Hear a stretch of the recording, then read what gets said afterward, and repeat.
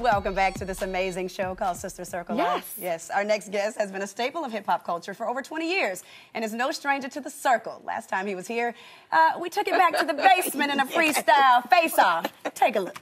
It's Miss Quad, baby, on the ones and twos. Spreading love in my St. Laurent shoes. Hey. Today it's Jimmy Choo. I got so many, it's hard to choose. I can't lose, and that's a fact. Pretty face, slim waist, and my coins is stacked. I guess you won, because they just played yours. I had that heat. Damn. Please welcome Big Tigger. Here you go. They didn't play mine. They didn't play mine. Because you won the face-off. Mars.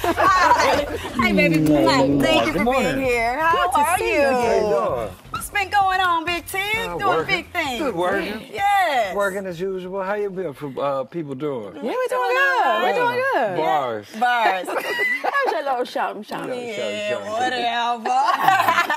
What's new with you, though? I mean, I know, obviously, radio, but you always have something going on. You are well aware of the Danny vodka. Yes. Which is very good, may I add. Yes, it is. We need some more. Very happy to have supplied your Christmas festivities. Yes, we did. Danny Vodka's here in the state of Georgia only so far.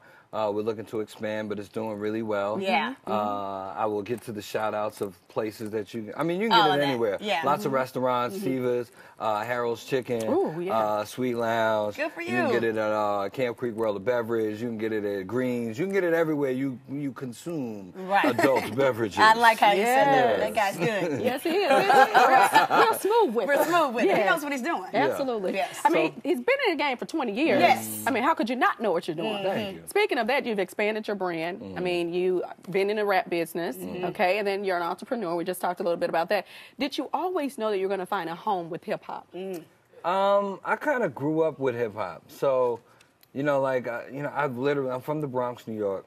I started my career in Washington, D.C., but, I mean, I grew up with hip-hop. Yeah. So one of the things I think that helped me stand out as I started to decide this is what I wanted to do was my genuine love for hip-hop. Yeah. Like, this is something that this was me. Yeah. You know, when I was a young person, either I was beatboxing or DJing or breakdancing or rhyming, or I was doing something. You were breakdancing. Yeah. Come on, he's from New York. Yeah, son. All of that. So all I mean, of that. I was, I tried to be a part of every part of, there's the elements of hip hop, graffiti and all. I tried all of that. So I mean, it was just something I was like akin to my spirit. Yeah. So I think it's helped me, grow within this business along the way. Well, being a hip-hop head, you heard us talk a little bit in our daily feed about Childish Gambino and This Is America. What are your reactions on that video, and did you, dive into it like we did? I did. I mean, I woke up that Sunday morning and was like, what is this? Yeah. And the first thing I saw was, of course, the choir getting shot up. And some people had issue with that, and I was like, well, why not have an issue with it actually happening? Right, that's true. I would love to sit down and talk to him about where he feels it all comes from. Yes. But I think the imagery was very powerful. It was funny because some people thought he was making fun of some of the newer rappers, but they're all featured on the song. They're all featured on the song. They're all featured on the song. So I think it was timely. It was impactful. It's still turnt. But at the same time, you got to watch the video like 7, 8, 9 times. You really do. Miss something. Absolutely. Yes. Each time you watch, you're going to find something new. Absolutely.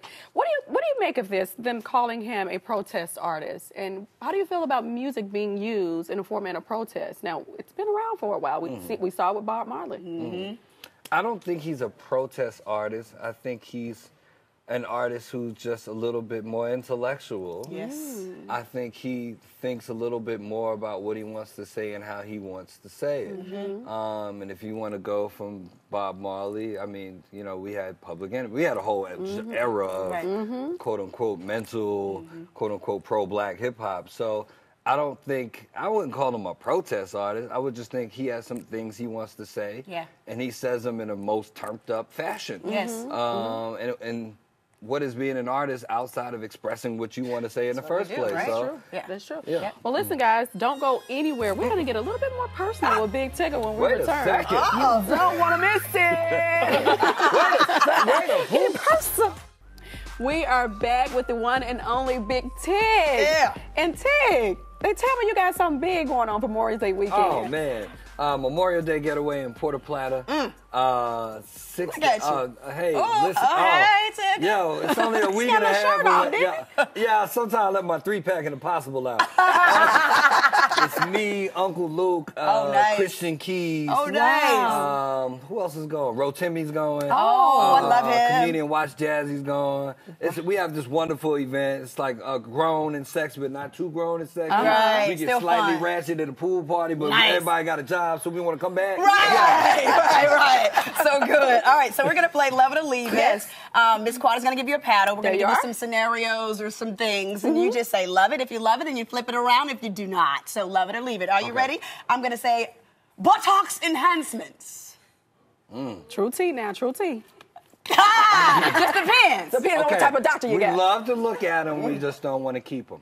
Ooh. Listen, ladies, listen. Seriously, all right. Let's go with the next. Taking a date from the DM.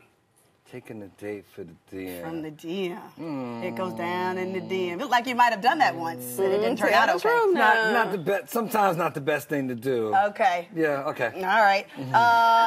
Sundress season. Oh yeah. You like that? You like that? Ladies, rock them sundresses, please. Okay, like sundress. Right. What about the mumble rap? What is the mumble rap? You know. Oh, mumble rap. Yeah, the mumble rap. What? Yeah. Because it makes you happy. It's turned up. You get that good energies when you want to party. But if you want to sit there and you want to get some maybe not so much. Right. Balance. Yeah, balance. And you're from New York. I don't know if this is regionally based or whatever. Sugar on your grits. Oh yeah. You like that? Sugar. Look, people in the background like, yes. Sugar, butter, and pepper. Oh my God. Oh It's God. like sweet and spicy. I don't care about how people make faces in the background. Thank you so much, Big Tig. I know you want people to come to your amazing event. Yes, for more they should be information, there. for more information on that, the Memorial Day Getaway, Yeah. you can actually visit memorialdaygetaway.com. And the conversation always continues at sistercircletv.com. Yes. Big Tig, thank you. Always a fun time. Always a fun